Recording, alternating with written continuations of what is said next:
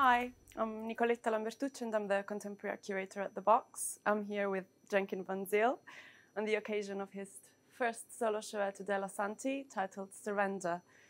We are here to do a little walkthrough. We are going to be talking about the exhibition, which is divided in 3 chapters. It has a proper narrative and we are at the beginning of it. Although, as to quote the film in the show, there is no real beginning, or the beginning can look very much like the end. And I was wondering if there is a way to enter.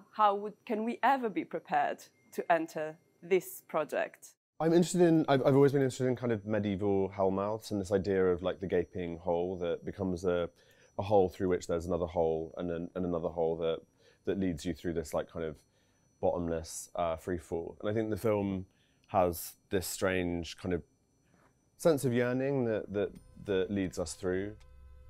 One of the kind of primary references and source materials that I was looking at in the research for this project was Japanese love hotels and this idea of short stay, kind of fantastical spaces.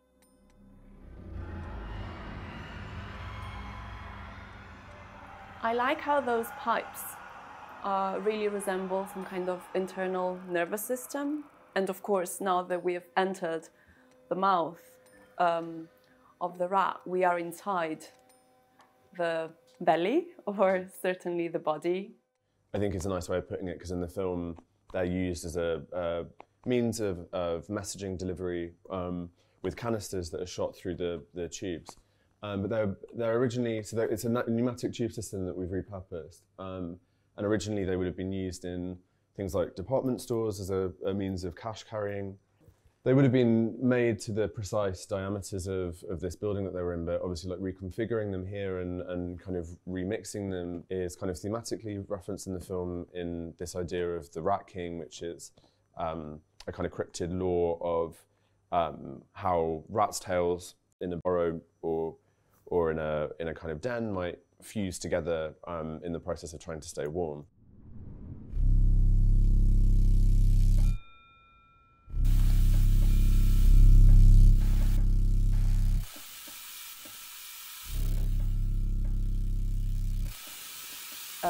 We are now sitting on this very comfy bed that I really like. And I think we see these beds very much in the film too. Well, if you can talk a little bit about where this film sits within your work, but also going back to this idea of community. The character takes place over 7 days in the Peep Hotel, which is a kind of fictitious hotel that is built around a ballroom and some constructed hotel room sets that sort of circulate around it in a panopticon. And the lead character, Grace, checks into the hotel but never checks out. So the film loops into itself in this kind of perpetual 7 days. And the narrative is sort of propulsed forwards by her sense of yearning or this kind of strange possessed drive that she has. And it's unclear whether that drive is for kind of a sense of escapism, like a desire for community, a desire for oblivion, a desire for victory in this marathon. One of the key things that I was interested in was this idea of the sense of self and how that interacts with the binary of the other, and then how that interacts with the sense of community or a group. And so in the film, Grace, as she checks into the hotel, gets assigned a kind of doppelganger. They kind of have to compete as one person in this increasingly bewildering set of trust-building exercises in the ballroom. And so this ballroom floor becomes, at various points, a like hamster cage, a kind of treadmill, a labyrinth, a kind of prison cell, like dance floor of a club. Because one of the references that you mentioned in the film, and there are many in there, are these dance marathon from the beginning of the century in America.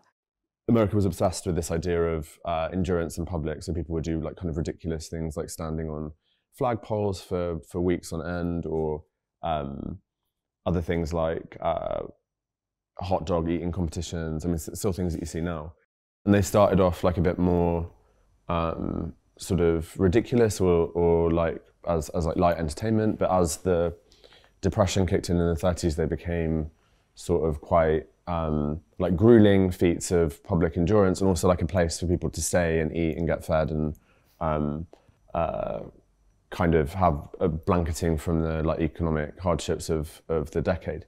And so I was interested in them in this kind of blurring of spectatorship, suffering and endurance and entertainment.